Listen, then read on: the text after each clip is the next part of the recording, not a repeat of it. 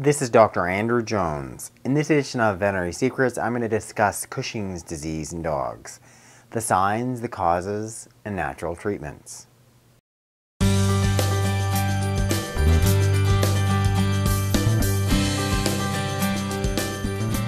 Cushing's disease in dogs. So Cushing's disease is typically seen in our small breed, older dogs.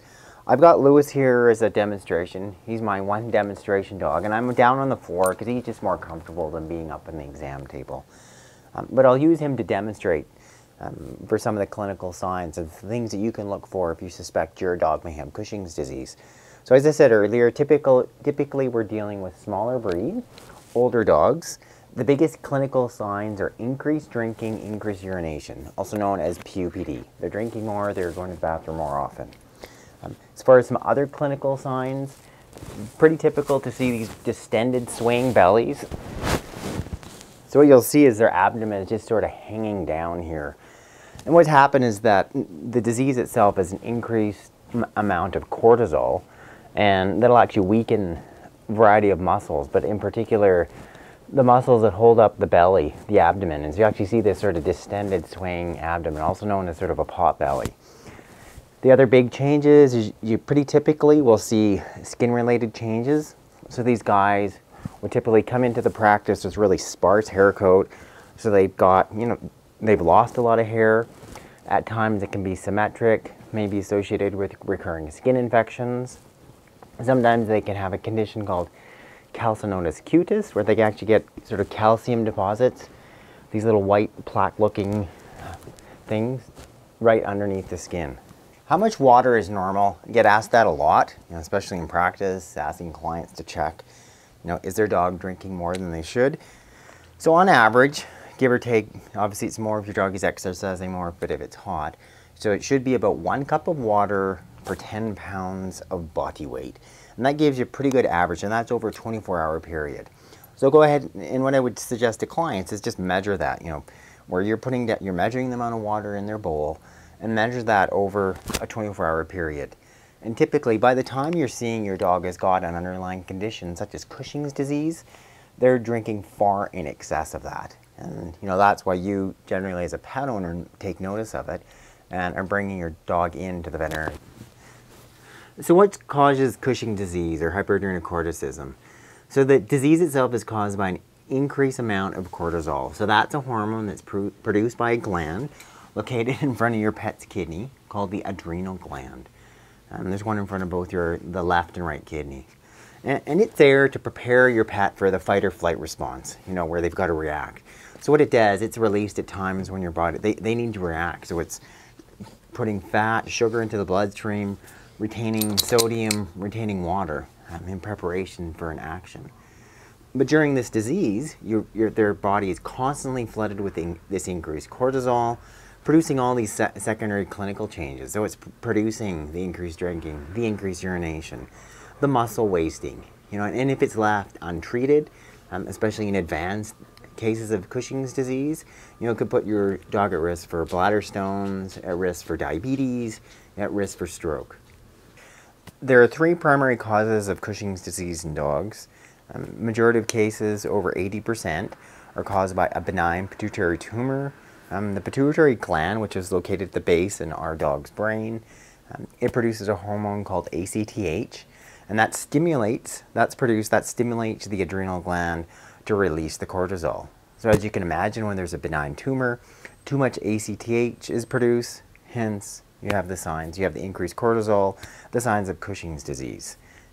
The next most common, approximately 15%, are caused by a primary adrenal tumor. That's where you've got a tumor growing on the adrenal gland itself, producing too much cortisol. And lastly, it can be iatrogenic or drug-induced. In this case, for instance, we've got a dog that has allergies. He's on long-term doses of prednisone, and essentially that's the steroid. And yes, the body's going to work to try to cut ACTH production, try to cut its natural own cortisol production, but eventually it can get overwhelmed. And then you can see all those same clinical signs that I just discussed earlier. The PUPD, the distended abdomen, the sparse hair coat, symmetric hair loss. You may have other things, the excessive panting, the pacing. So all those similar clinical signs. Diagnosis. Low-dose DEC suppression test. This is the most accurate in confirming Cushing's disease. About 90% of dogs will test positive. Normally, if you give dexamethasone to a healthy dog, the pituitary gland will sense this and you'll see a drop in blood cortisol. In a dog with Cushing's disease, usually a pituitary tumor, there's no drop in blood cortisol 8 hours after giving the injection. The major part of diagnosis is differentiating between pituitary Cushing's disease and an adrenal tumor as the cause. This is important to know because treatment is very different for each type. If there's an adrenal tumor is present, there's a 50% chance of it being malignant. Surgery is an option and that the tumor may be removed. If the cause is pituitary, then medical options are the treatment of choice. First, before I discuss treatment, I want to discuss a couple things. Just because your dog has been diagnosed with Cushing's disease doesn't mean that he needs to be treated for it. I mean, conventionally, there's just a couple options. I'm going to show you those in the next slide. And at the same point, there's a few different alternative options that definitely I would have you consider. But have you take the point in that typically we're looking at an older dog, somewhere to the age of 10 to 13. And we can be looking at fairly invasive treatments, especially the conventional ones.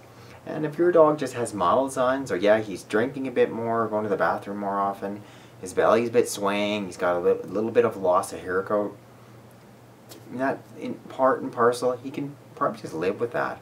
Because knowing full well, so long as he's not on prednisone, nearly 80% of these guys, it's caused by a benign pituitary tumor gland, something they can live with fine. That's not going to be their cause of death. The big points to looking at treating are one, in the serious advanced cases where there's just this beyond excessive drinking, excessive urination, excessive panting, these ravenous appetite, all those big clinical signs, the secondary muscle wasting, that can then put your dog at risk for things like diabetes, for things like stroke. Well then in that case, then you seriously need to look at some treatment, especially the conventional options. But when we're looking at a dog that has symptoms not as advanced as that, then by all means consider some of these alternative options. Treatment. Pictured here is a pretty classic dog with Cushing's disease, old small breed dog, sparse hair coat, probably symmetric hair loss, distended abdomen. There are primarily two conventional options to consider in treating your dog for Cushing's disease. Lysodren is an older cytotoxic drug which destroys part of the pituitary gland.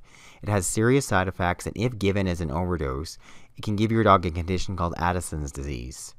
Trilostane is the newer drug that is treating dogs for Cushing's disease with fewer side effects. It works by inhibiting adrenal enzymes, therefore lowering the blood cortisol.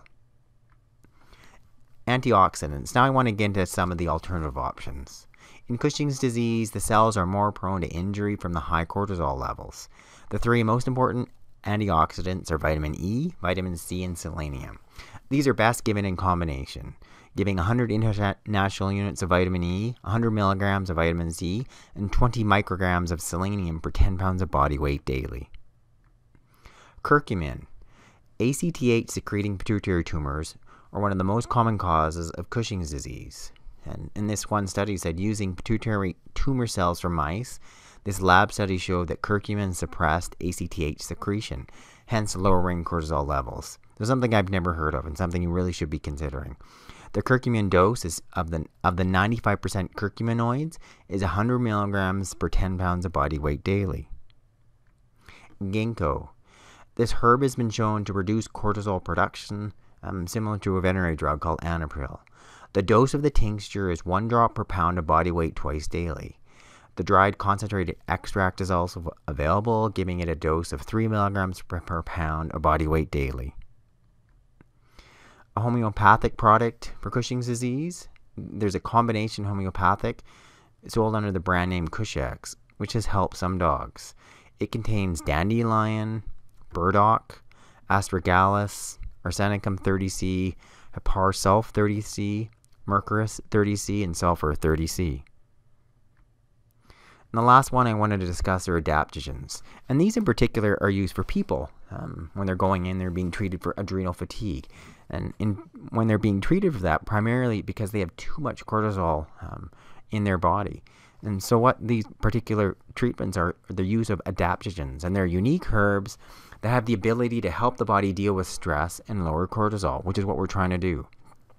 The three most important ones are ashwagandha, it's an Indian herb, Siberian ginseng, and rhodiola.